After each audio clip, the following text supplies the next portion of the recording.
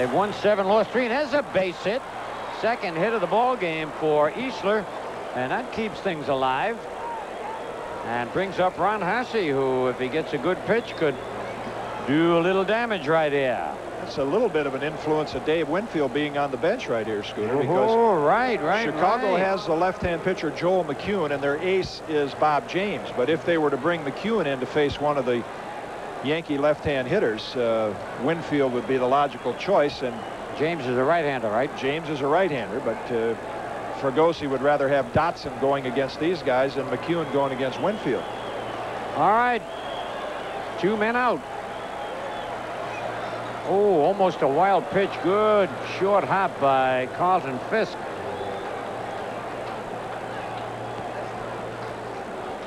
One ball. Ron Hassey is 0 for 3. Lined out last time up. The other 2 times he bounced to second base, once into a double play. 2 balls, no strikes.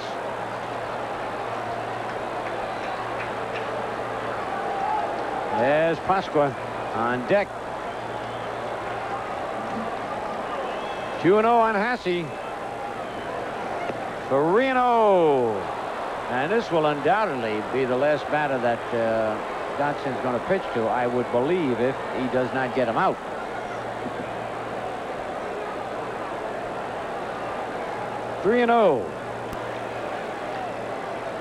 That's Mark Hill next to Fregosi there. He's now one of the coaches. Ooh. He was backup catcher early in the year, and they released him as a player but retained him as a coach. All right, it's 3-1. Throw that same pitch to Hassey now, and the Yankees will be ahead. Nope, got that one down, and it's a full count. So Easler will be running.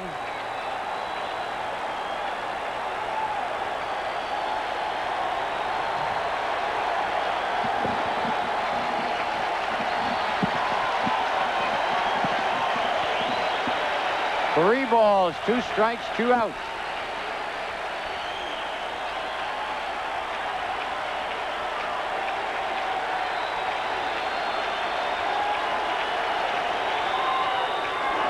Oh, man, he had his pitch there, just got under it. Still 3-2. 2 out. Canella hoping for a minor miracle. And Fregosi hoping that Dotson can get Hassey out. 2 out in the top of the 9th. And the White Sox lead 2-1. They scored a run in the first and a run in the 8th. Nothing in between. The pitch, and hard grounder. Walker's got it, and that'll do it. Nothing across the final score. The White Sox 2 and the Yankees 1.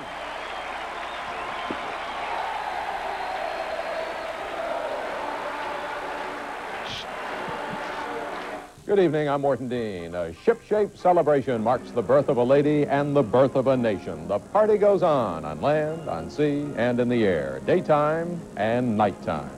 I'm Brad Holbrook on Governor's Island, where we'll be watching the biggest fireworks show ever in honor of Lady Liberty. Complete coverage of the Salute to Liberty coming up right after the game.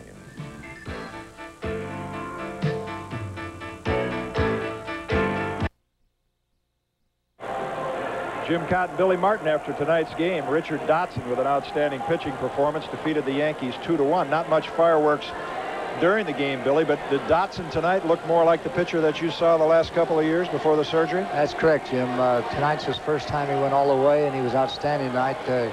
He only gave up, what, 4 hits? That was quite a ball game, 5 hits. Well, obviously the controversial play in the game. Bob Tewksbury pitched great baseball. John Cangelosi in the bottom of the 8th inning hit a ball down the right field line. After we saw it on replay several times, a fan definitely did hit the ball ever so slightly. Do you have a logical complaint there in terms of a protest? Oh, no question about it. It's a ground rule double. Automatic now. It's a triple, and it puts the Yankees backs against the wall.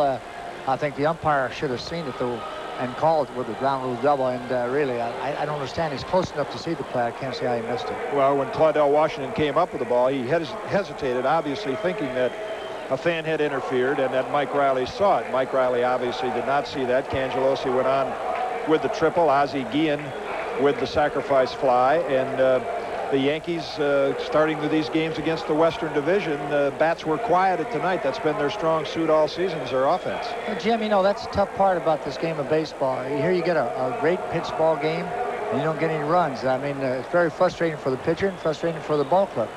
Well, most of the time you figure as a pitcher with I'm sure Tewksbury went out there tonight saying, if I hold this ball club to 2 runs in 8 innings, I'm going to get a victory. But he didn't know Richard Dotson was going to have his top game of the season. That's correct. But if he pitches like this in every game he's out there, he's going to win an awful lot of ball games. Well, right now, of course, Dave Winfield on the bench, and Dan Pasqua has been inserted into the lineup. Is this something that you think a temporary rest can give a player like Winfield added incentive, or does that actually weigh more on his mind? Well, I think it's going to weigh in his mind a little bit because, you know, he's so used to playing out there every day, and it's going to be hard for him to accept the fact that he's going to be platooned a little bit right now. But I think Lou has to do what he thinks best for the ball club, and that's the job as a manager. It's not a very popular move when you do a thing like that, Jim, but you have to do what you think is right, and you got to live and die in your own convictions. That's the part about being a manager. What do you think, or what do you know about Scott Nielsen, the young pitcher that the Yankees have recalled? And incidentally, for those of you who joined us late, Ron Guidry placed on the disabled list after being struck by that line drive. And Scott Nielsen, who was 9-3 at Columbus with a fine ERA of 2.98, has been called up. Well, Jim, he's not overpowering. He's a sinker ball pitcher. He has good control, keeps the ball down. He was 4-0 down in Fort Lauderdale, 9-3 at Columbus. His stats are very good, and he's the kind of guy that will pitch to your infield and keep you in the ball game.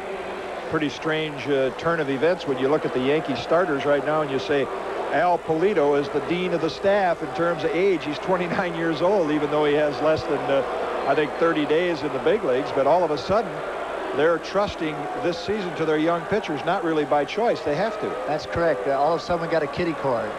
You got Drabek, Tewksbury, who did an outstanding job tonight. Rasmussen has done well. And Pulido in his starts. And, of course, now we're going to get a look at Scott Nielsen. So this, I think, would put a little bit added pressure on the bullpen from Lou's standpoint. You certainly can't look at young pitchers and think that they're going to give you the kind of effort that Bob Tewksbury did tonight every game. Well, you never know, Jim. It could go reverse, too. You know, these young guys can come out there and be pumped up a little bit. The fact that they're with the Yankees and might give you that little bit of extra out there that you need right at this time. And I know that Lou Piniella liked him very much in the past, and has been asking for him to Nielsen come up. So now he's coming up, and let's just hope he does a good job for us. All right, the last time we were in Chicago, the big talk was that maybe Billy Martin would be manager of the White Sox. And, of course, now the White Sox have made that change, and Jim Fregosi is there. What do you know about Jim Fregosi as a manager? Well, I think he's a very good manager. I managed against him when he was out in California. He's a very aggressive manager. He knows his baseball. He manages like he played. He was an aggressive player, and I'm just happy for him that he's got this opportunity to back in the major leagues again.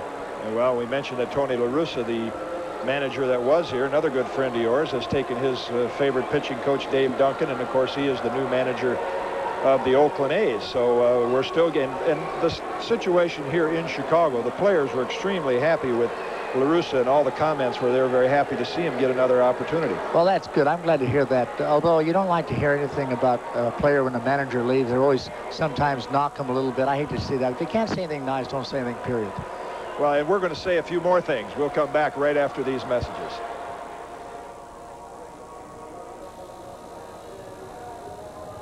If you missed the first couple of innings, the White Sox got a run in the bottom of the first. Ron Kittle hit a slider from Bob Tewksbury for a single to right to make it 1-0 Sox. But in the second, Pagliarulo drove a fastball from Dotson to the opposite field, and a strong wind carried it into the lower deck to tie the score. We'll have complete highlights of the Yanks, the Mets' victory at Shea, the men's semis at Wimbledon, and the big fireworks display on the Independent News right after the game.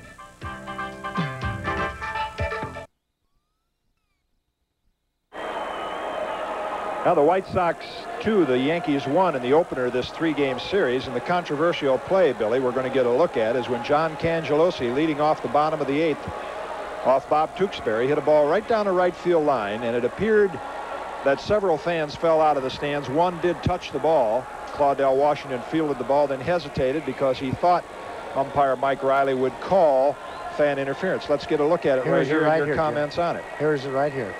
Now watch how the ball jumps away after this fan jumps out there. Now, you see the ball was touched right there. It was touched and it deep, it chromed off there. I mean, how can the umpire miss a play like that? Really, I give the umpire credit, but when you blow a play right in front of you like that, Jim, that's ridiculous, really. Well, we see Claudel comes up with the ball, and he hesitates a little bit because he anticipated the interference call would be made. You cannot really take that one play and say that lost the ball game. The game would have been played differently. The White Sox would then have had Cangelosi at second, no outs. Instead of Guillen swinging away, they would have had him in a bunt situation. Whether he laid the bunt down or not, we'll never know. That's exactly right. You know, he could have popped the bunt up. You could have got a double play on the bunt. A lot of things could have happened, but there's no excuse for missing a play right in front of you like that, Jim. And I just don't understand how he blew that play. I'm not making excuses for it. If it was for the other side, you'd like to see it be right. Well, and of course, there's a lot of talk in baseball about using video replays, as we've seen right there, to rectify umpires' decisions, right or wrong. Now, you've had your share of battles with umpires over the. Would you like to see umpires have to use video, or you like to keep the human element in the game? I like to keep the human element in the game, Jim, but also I like to see another umpire overrule the other umpire, say, hey, you missed it. He did touch the ball, and change it. Like I've had it happen to me a couple of times where the umpire said, well, Billy, you want it right, even though it's going to go against you, Billy, but it's right. I say, hey, that's okay, Pard.